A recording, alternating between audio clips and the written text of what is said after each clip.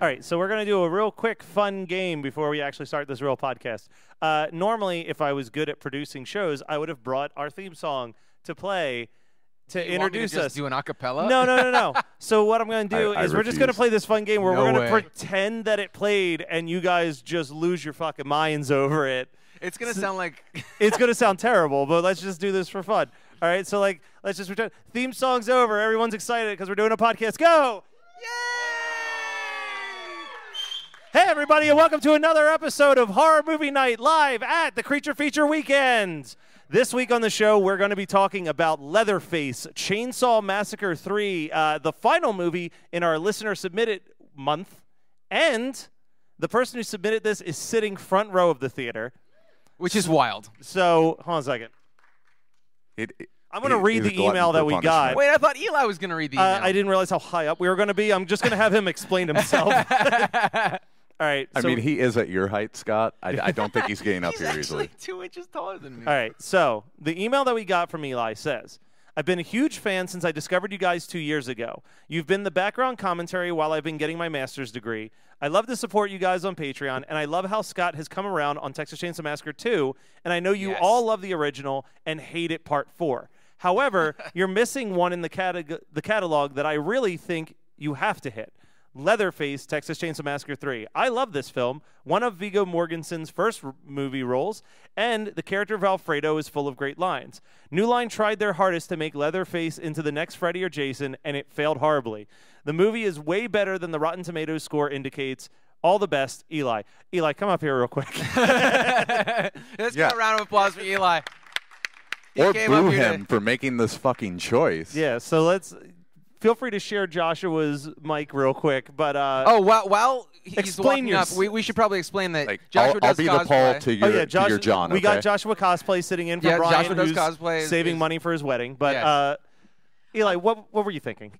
So when I went ahead and I picked this film, it was because I had just finished watching it while I was supposed to be getting hours of work done and was essentially getting about a third of it done, and you guys were bragging about the fact that you hit a full series with Basket Case. Yeah, we watched all three Basket Cases. It's a great trilogy. Yeah, it actually is. And I figured you needed to hit the 4 that I consider the canon in the Texas Chainsaw Massacre series that has 8 movies.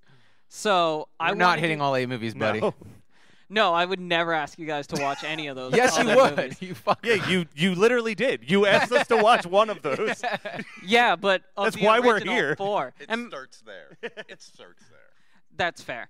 So I went ahead, and I do love this movie. I'm not going to say it's fantastic. I would say it deserves double the Rotten Tomato score that it has. Wait, which so still what do you know what the Rotten Tomato score is? It's a generous 35. So you think it is a 17, and I'm saying it deserves it. Oh, okay. I wanted to know who these critics were. They got it up to a 35. Well, what's the audience score? That's what I want to know. I can't remember what the audience score is. Because I want to know what the percentage of audience score is just you being like, here are all of my alt accounts that fucking love TCM Leatherface. Yeah, I happen to have 17 other email accounts that I've gone ahead and really just written in a ton on movies that I love. That so here's a question. Loves. For all of your alt email accounts, how many of them end in 69? Like, is it... And do you have the same password? I have the same password for all of them, 69. but I do they all end in 27. So if you're ever, like, scouring Rotten Tomatoes and want to see a good score, just look for that end number 27, and you probably hit the nail on the head. All right, well, thank you, Eli. Let's give him a round of applause for coming up here. Okay, and guys. Now let's proceed with giving him a whole lot of shit for 40 minutes. Yeah, so yeah, that's can the we plan. talk about the fact that, like, I've said it multiple times on the show before that the first Texas Chainsaw Massacre is arguably the greatest horror movie ever made. And somehow, immediately from that point, every other film in this franchise stopped being, hey, this movie works because it's this really gritty, terrifying look at an insane family, to just be like, how wacky are these folks? But that's what makes TCM2 so good. I don't know what's your problem. Okay, so backstory for anybody. Let's not backstory too much. We got 45 minutes. I just have to throw this out really quickly. Go for it. In the guise of that, what is the general deal with New Line Cinema acquiring series and then throwing the primary character as the first name in it? Jason Goes to Hell, Freddy's Dead, Leatherface. Well, because they don't Texas have Chainsaw any Massacre faith 3. that people know what those like. They're like, no one knows Texas Chainsaw Massacre. They know Leatherface. Well, the thing that makes Leatherface great is the fact that he is not the fixture of a film. He's the condiment in the sandwich, you know? Yeah, he's the in ketchup. the human sandwich. I was thinking he's more of like a tartar sauce, personally. You know, All right. a little bit extra special. So here's my thought about TCM2, and here's the backstory that Matt doesn't want you to hear. So I started podcasting with Matt 7+ years ago. Hated TCM2. I think I watched it on a dare or something, and I was like, this is bullshit. This is nothing like the first one. And then I pick it so that I can rip it apart for horror movie night, and it magically becomes one of my favorite sequels. And it's just because it's so incredibly bombastic and over the top. And I think that well, and Toby Hooper said that he thought that the first one was a comedy. It was a comedy, yeah. Yeah. He was like, why do people not think this is a fucking comedy? So he was like, I am hell-bent on making a comedy. And he gave Dennis Hopper about 5 pounds of cocaine. And, you know, he was like, just make a movie. And so that's TCM2. And then New Line Cinema was like, you know what was really cool? When the movie was all about Leatherface. Let's make a Leatherface movie. And so that's where we get Well, not only that, TCM3. they reboot the entire look. Like, they still wanted him to have, like, that gentle giant approach, but his face set up, the hair, everything. Of course, a cosplayer would say something like this. No, yeah, they of kind of course. took away. They kind of took away the. They took away like a little bit of the drag queen aspect of. But they brought it back. Oh, they brought it back in part 4 Oh, big time. shit. Yes, they did. I'm looking at notes, Marissa. He'll edit that part out. Don't worry. He's actually swiping right on. Grinder, not Tinder. He'll cut that. Each their own. Did either of you guys see this movie as like, Are You Afraid of the Dark TCM edition? Because that's what it feels like to me. Like this whole fucking movie. It's the opening credit crawl definitely sounds like the lead up before they threw the sand into the fire. Like, it's like that's my first note. Is literally Are You like Afraid of the Dark. yeah, they're just like, you know, they just outline what happened in the first movie again. But the thing that they do with the intro crawl that actually the worst part about this movie is that it has so much potential in the intro, where he's basically cutting up a new mask, and it's like, I know it's just fake blood and latex, but the sound effects are just like, it's like really disturbing and gross. It's very another New Line thing. It's very similar to Freddy building the glove in. Oh yeah, it's Nightmare. absolutely derivative. I don't care. It's, you know?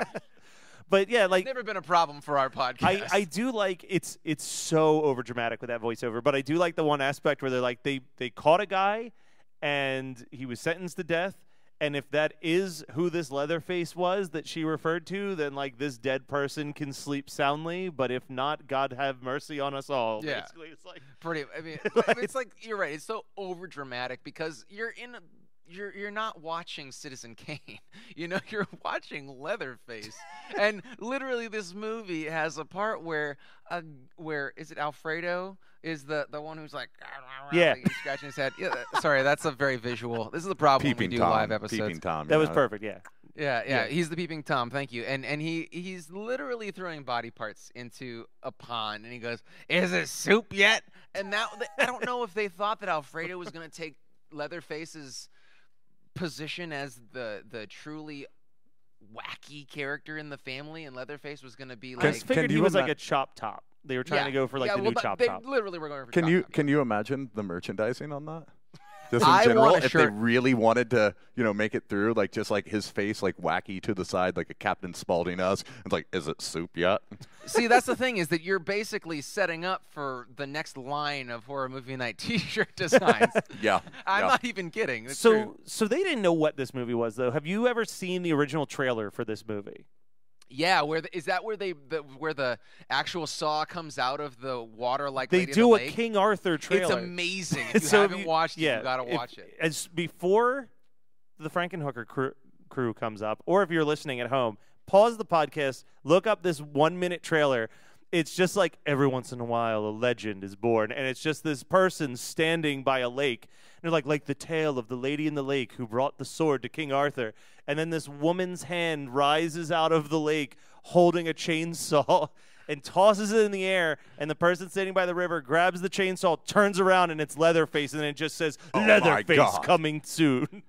supposedly they shot that before they ever had a script. That makes absolute sense to me because I'm actually still wondering if they had a script for this movie in the first. I mean, at the no. end of it. So fun fact that I learned on IMDb was that the director of this movie was fired at the start of production, but then no one was willing to take his place, so they rehired him back.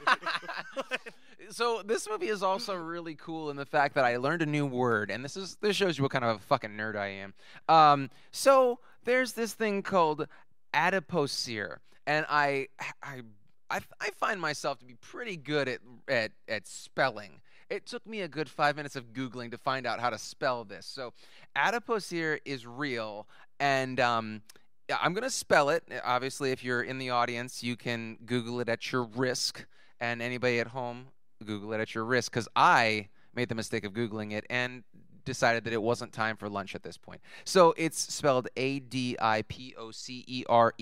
and it is what the fat cells in your body do when you are decomposing in a wet, bacteria-rich environment. And that's what I'm saying is, like, this movie could have been super gruesome. Yeah, it could have been. But actually, instead, the best shit happens before you even see actual Leatherface. Yeah, no, I feel like once you actually meet the family, the whole thing falls apart. Well, I will say that the creepy girl. No. What I'm trying to remember offhand. Primary character comes in, sees a little girl, thinking, "Oh wow, this little girl's in danger." I wrote the note down. Yeah. And she comes down, and what does the little girl say? Wait, hold on a second. I think I wrote down.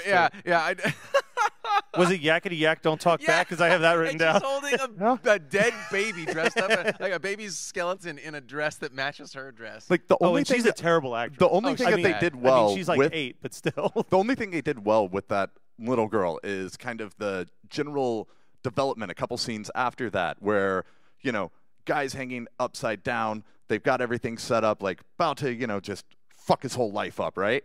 And then it's like, I want to try. And it's like kind of like passing on the tradition in the family. And it's like, okay, like that's the one aspect, really outside of the first like 15 minutes of this film, that is the only aspect of that film that was actually really good. I found myself writing down, I paused at least 5 times and just wrote down fucking Aragorn.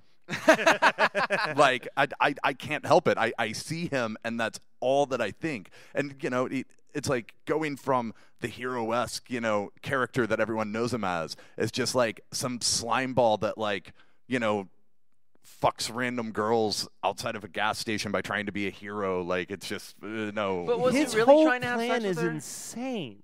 There is no plan. No, there's a like a Rube Goldberg plan here. Like, it involves like a fake gas station robbery with information they provided about a road that leads to their house for them to get in a car accident in so they can make them into burgers. Like, you can, you can tell that's up their front, plan. You can tell up front how shitty a film's going to be if within the first 20 minutes somebody's gassing up in the middle of nowhere and some kind of cute guy compared to like has to be cute because other dude's just a fucking weirdo peeping Tom. The other guy's taking a photo of you and then popping into your window instead of pumping the gas and being like, the picture's a good picture. You want a picture? I'll sell it for $5. $5. But, anytime you see a film and it's some dude and he's like, oh no, something's going on. Yeah, I know the map says to go that way, but this way is a lot faster, and it's way more safe. Morganson sound like Keanu Reeves. Basically, yeah. But it's one of those things that a film is nothing good is going to come after that, after the point that they actually decide to take that road. Like, it's not going to be good. Well, no, it can be bad good. I mean, like, it can be... Well, yeah, in this case, it was. It could be TCM4. Yeah, I would argue that TCM4 is not even bad good, and go back into our back catalog about 6 months and listen to that. Why did we do both of these within a year? Because you wanted Kyle to guest on the episode. Oh, okay, so it's my fault. Yeah, you picked it. Did I pick TCM4? Yeah, you did. Oh, shit. So... There is that double car accident, which was like the holy shit moment of holy shit moments for me because it just came out of fucking nowhere. They blew so much money on the car wrecks in this movie. Yeah. Well, they wanted this to become like their big franchise. But there's nothing about this movie that makes it endearing at all. I mean, like, there are bad movies that we discuss that are endearing with a much smaller budget. Yeah. This is weird for weird's sake a lot of the time. Like, The old lady with the robot voice, the little That's girl. the mother. Yeah, I know. I'm Is just she saying. also they're also incestuous now. Yeah. Yeah. She basically says that Leatherface, who is her son, likes to molest everybody, and he's quote unquote really good with his hands. Yeah, which again, it feels like they changed. I don't know. The '90s were wild, dude. Grunge was on the radio. No, but speaking of, Nirvana was recording Nevermind when this was happening. That doesn't mean shit. I'm just setting a time frame. I do have to Just say saying. the one absolute redeeming factor to this film for me, 100%, is the soundtrack. really Absolutely, the soundtrack. Laws Rocket. Yes, Leatherface. yes. Bay Area, early '90s thrash. Fuck But yeah, this all isn't that. even that good of Bay Area thrash. Like, it's as a thrash connoisseur myself, I would say that Laz Rocket This was asshole thrash D-list connoisseur. at best. All right. But they did send you an invitation. To Leatherface. I know that was a setup, and I appreciate that. That's what I'm here You're for, welcome. setting the, up the the volleyballs. sound wave for this fucking episode Just- looks like like one of the graboids from Tremors just popped out of the ground. So what are your thoughts on the I feel like of all of the movies, part 4 included, this is the least thrilling reveal of Leatherface. Oh, this movie's absolute garbage. There's nothing entertaining about. I mean, I really don't find any entertainment value in this movie. It was a brisk 72 minutes. and it because felt you fast forwarded some shit. No, it was 72 minutes. And then I fast forwarded, so it was like 50. It was painful. Every time, just so you know, whenever you're listening, every time Scott opens his mouth, the guy who submitted this is just looking at him like, fuck you, man. Yeah. No, He's Eli sinking- and I. He's almost disappeared out of his seat at this No, point. Eli loves this. This is like the best part of his day He's right not now. sliding down Yeah, out of comfort. he He's sliding traveled down all out the of way anger. from Los Angeles just for this Okay, moment. Listen, he didn't travel. Okay, you're making me sound terrible. He now It's lives true, on though. the East Coast. It's true, though. Shame on you. He told us literally, word for word. I didn't need much. You barely had to suggest I come down. I think he said there was a Yeah. bit of arm. Don't worry about it. Metaphors are escaping me right now, but we have not mentioned the fact that Ken Foree is in this movie. Yes. That is honestly the most. That's Slap the in the reason why I face. didn't turn off the film. But So, 100%. so you have to. So he plays Benny, who is 100% the best character in this movie. But the least rational person, because The are you AK though. But are you really trying to tell me that this guy randomly goes out into the Texas wilderness with and just guns? and just goes in guns and plays like hide and seek with guns with his buddies. Is basically And he where goes, are his buddies? We do a weekly survival trip. Is what he says. And he still gets I the mean, he's shit still beaten out there. of him. He dies in the director's cut, but when they showed it to test audiences, they're like, "Oh, we liked Benny." So he just is alive at the end of the movie. He gets slashed down the back. You see, like you see him get a cut, and it's going through his head. And then the next time you see him and It's he's gone. alive, it's like a cat scratched his forehead. Like it is. I guess Wolverine. It's marked. He's like Now's a Wolverine. good time to tell you that this was the first time that you see Wolverine on screen. Exactly. Yes. Because that was the healing factor. Same thing with Leatherface. Leatherface was scheduled or shot to die in this movie, and they're like, "Well, we got a franchise here, so we got." No, oh my god! But he actually does die. Yeah. He dies in But the he was- water, Yeah. and then he gets run over. Right? Yeah. But he's back. not Michael Myers. I mean, who is? But it's a rough one. Yeah, well, I have more thing to say about. Oh, more I'm things to sure say you about do. this. So, the guy who played Leatherface in this movie, I can't remember his name, Well, Kane Hodder did a lot of it. but the other guy. Yeah, the other guy. Okay, thank you. He Thank was you. Fuck just yeah. Fuck yeah. as you can tell, I don't do my research for when we do shows. I want to talk about Ken Foree and Laz Rocket. But, so Fucking Bay Area thrash, man, all day. listen, if I'm gonna listen to 80s Bay Area thrash, I want to listen to Among the Living. I want to watch that part in It Chapter 1 where they have Anthrax just in a rock fight. That is He'll amazing. never admit it, but in music and in film, he's elitist. As you were saying. I just did. I know you've had a beer, but just listen to me a little bit. Anyway, I don't even know where I was going. I went to a con, and that guy was there with the saw, the prop saw that says the Saw is family. That thing is massive. Yeah. It's as big as you think it is. And that's, you can take me out of context. Yeah, I was going to say, I'm going to use that that audio clip later. Best going on year the second 5. Here shirt. it comes. I have one note that I don't understand what it means. Wait. Are you talking about the food note? No, it just says, did not realize I needed Leatherface on a speaking spell. A speaking spell? Yeah, is there a scene where he's like playing with like a speaking spell? Yeah, that's what I'm talking about. Okay. There's a clown, and it says, what is this? And he types in food. Yeah, and he keeps doing that over and over. Yeah. And then he gets like really pissed off at the fact that But he doesn't he's break not the speaking correct. spell. No, because he wants to get it right. Yeah, he wants to learn. and that's where they're keeping the gentle don't you giant get it? That's aspect. where Leatherface is relatable.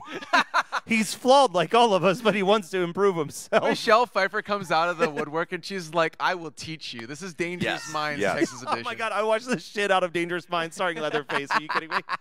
Like she walks in and she's like, you don't always have to kill people, you know. Can we get Ken Faree to be Coolio doing the Gangster's Paradise video? Yeah, but it actually would have But with to the be, gash in his Yes, head?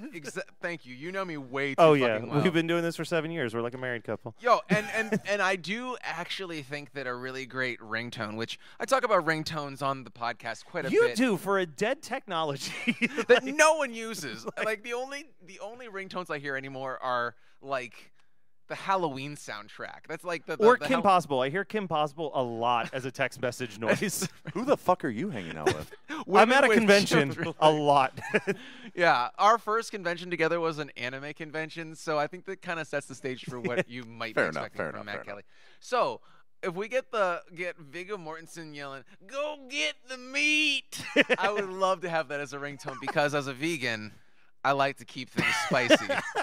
Yeah, you had this weird obsession. You know what? This is a good time to ask this. You had a weird obsession for a long time with always wanting to pick accidental cannibal movies. Yeah, Motel Hell, TCM2, this movie. The list does not go on and on, but those are the ones that come to mind. Almost Parents. Oh, I almost picked Parents a couple weeks ago, and it's just kind of a good movie. Like, it's just a weird movie that is really I love accidental cannibalism, and I love stuff from the 1950s, and it really clicked all the buttons, but it wasn't bombastic, so I couldn't really pick it for us. And I highly recommend, if you like horror and haven't seen Parents 1989, watch it, but you won't ever hear us what? Starring Randy Quaid. Starring Randy Quaid, yeah.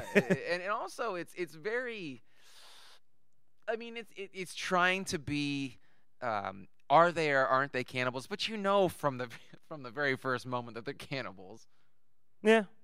Yeah, it's not a big secret there. No. All right, so... Oh, I got another one. One last one. Night of the Chicken Dead. Poltergeist. Poltergeist, which I... Night of the Chicken Dead. Yes. The best thing about that movie, though, is the theme song. Performed by Newfound Glory. As Calamari Safari. Yeah, under the fake name Calamari Safari. It's one of the best Newfound Glory songs. Names. Yeah. And also, arguably, and I've said this before on the show, and we'll say it again in perpetuity, that Newfound Glory is the most reliable pop punk band of all time. I'll agree with that. All right, so what else do we have to go here? Because I've tapped out my notes here. Let's get into the double features. Okay, so Josh, you're our guest. We do since we're doing this live, we'll explain. We do a little segment at the end of the show called Double Features. We pick the perfect movie that you would watch immediately after or immediately before Leatherface. If you were, bringing your friends over, you're like, hey, man, we got a sweet double feature. You just strap in. It's going to be a good time. And then you torture them and show them Leatherface Part 3. What else are you showing them? If they stayed around, 1990s Blood Salvage. Dude, that's on my long list for this show. It's perfect because you have Evander Holyfield right before he becomes WBC champion. Yep. Wow. You have John Saxon, who is always a dad, a cop, and somehow he's not a dad cop.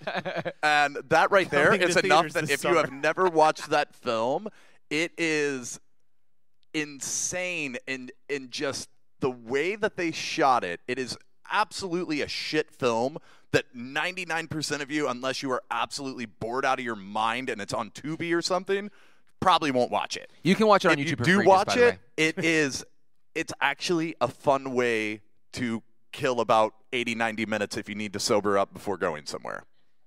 All right. Or sleep. I mean, I don't know what you I'll take your blood salvage, and I will raise you something that we've actually done on the podcast before, Blood Diner. You bitch. That's another accidental cannibalism movie that I love. So if you've never seen Blood Diner, it is one of the strangest movies I've ever watched. Actually, Blood Diner would be an amazing double feature with Frankenhooker, which is playing in a couple. Oh, man. But, You're really doing it for me right now. So Blood Diner is an unofficial sequel to Blood Feast from the 60s, and it's about two brothers who watched their favorite uncle get gunned down for being a serial killer. But he gave them like all these cool recipes, so they just become cannibals and open a diner where they just serve people. But they dug up their uncle's brain, and it can talk to them telepathically.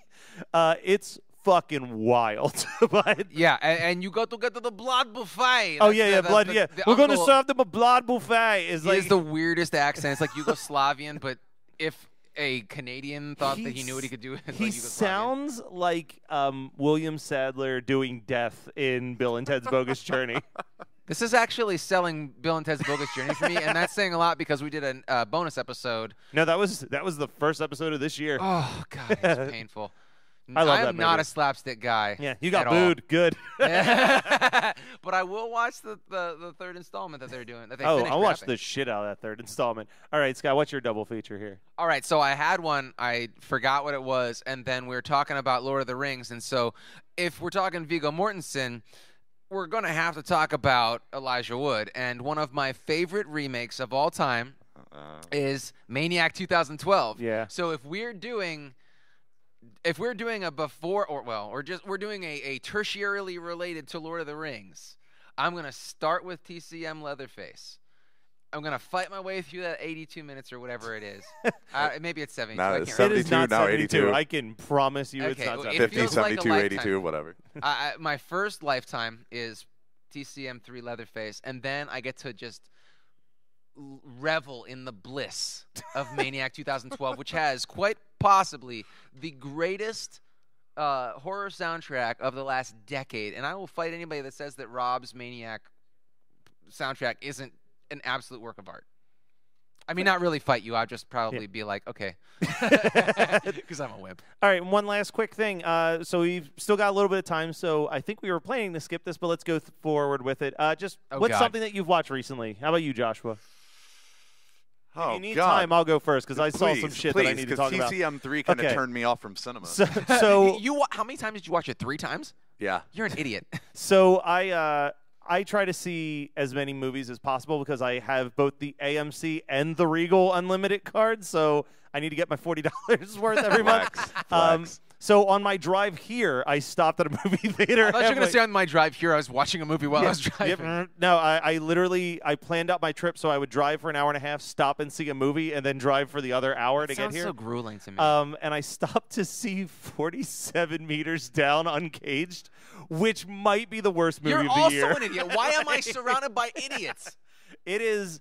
So I liked 47 Meters Down. It was fine. It's not You great. love shark movies, though. I love shark movies. This is his fetish. This was bad. Like, I didn't realize what the actual premise of this movie is. So I want to explain this premise to you so you can. Hit Well, me. it's All right. got sharks. Can't we do that? So it's a bunch of high schoolers decide. So the one girl's dad is an archaeologic scuba diver who discovers Mayan burial grounds in the water. it already. I mean, isn't that so relatable though? Like So- all my high school friends, archaeological scuba divers. So they like, decide to scuba dive and look at these like Mayan ruins.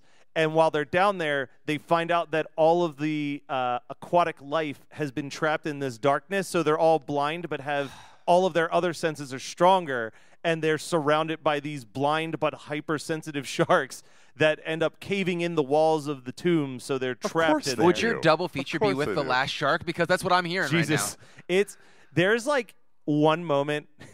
It's already been done once before, but there's a point where they're talking to someone, and he's like, "Guys, don't worry about this. We got this. We just got to swim past those sharks." And whoa! And he just gets lifted out of the water as the shark's attacking him. And I laughed so hard, and it was not now. Not supposed to be funny. intentionally funny, yeah.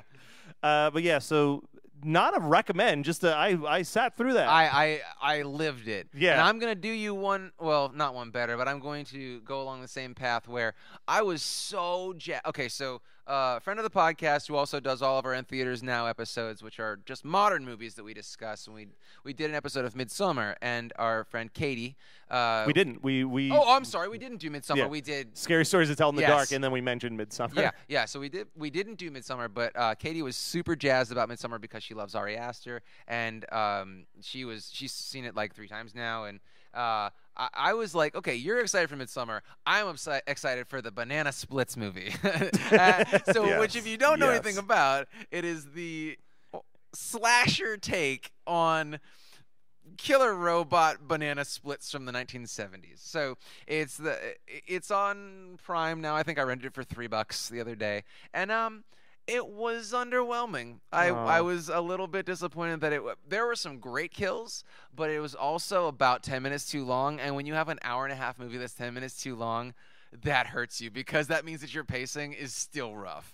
But it was a good way to kill an hour and a half. I didn't fast forward at all. Oh, look at you. I'm very proud of myself for that. But I just want more filmmakers to make something as bombastic and ridiculous as, hey, we're going to buy the rights for this 70s kids show, and we're going to make them murder adults. That's what the world needs. Thank you for the scattered applause. Agreed. That's exactly what the world needs. And Josh? So I watched about a week and a half ago in a sleepless slumber, I would say, honestly, the best horror film of 2019. Oh.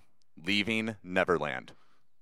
Oh, Jesus. Okay. No. I literally enthralled at just the craziness that keeps coming forward over and over and over, and it just gets more and more wild. And yeah, I don't know. That have either of you guys watched that? No. Or in any portions of it? I know enough to not want to watch it. Yeah, I'm not going to watch it. I'm not a true crime dude. My wife was a documentary lady.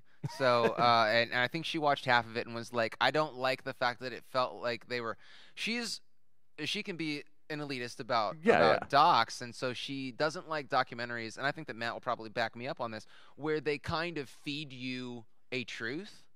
And I feel like that's that the was majority what they of doing. documentaries. That's where they get the No, that's the majority of documentaries.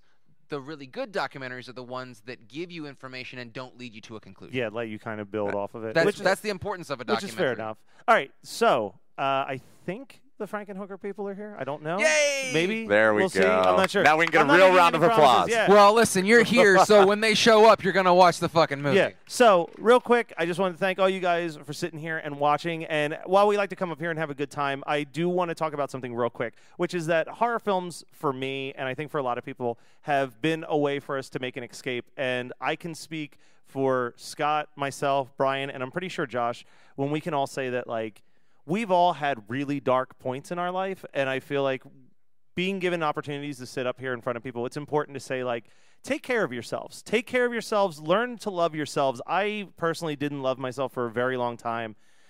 Therapy is super good and super useful. okay. And Please useful. go to therapy. I go to therapy too. I feel like I see a lot of people stigmatizing it, so I just wanted to take a quick opportunity to say love yourselves and use that to love this stuff that we love. Don't be in a healthy way. Yeah, in a healthy way. Don't be afraid to love these things and be who you truly are, because the world is going to constantly make you feel like you shouldn't be. So thank you guys so much for watching, and we will continue to do podcasts as long as people continue to listen to them. So thank you so much. Thank you so much. And hopefully the Frankenhooker people will be up here soon, but we're going to get off the stage. Yeah.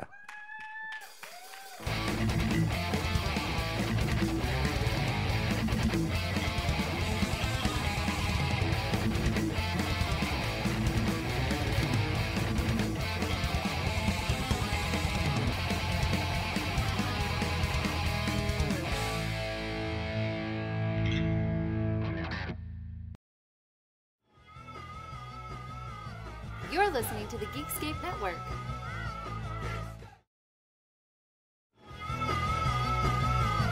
You're listening to the Geekscape Network.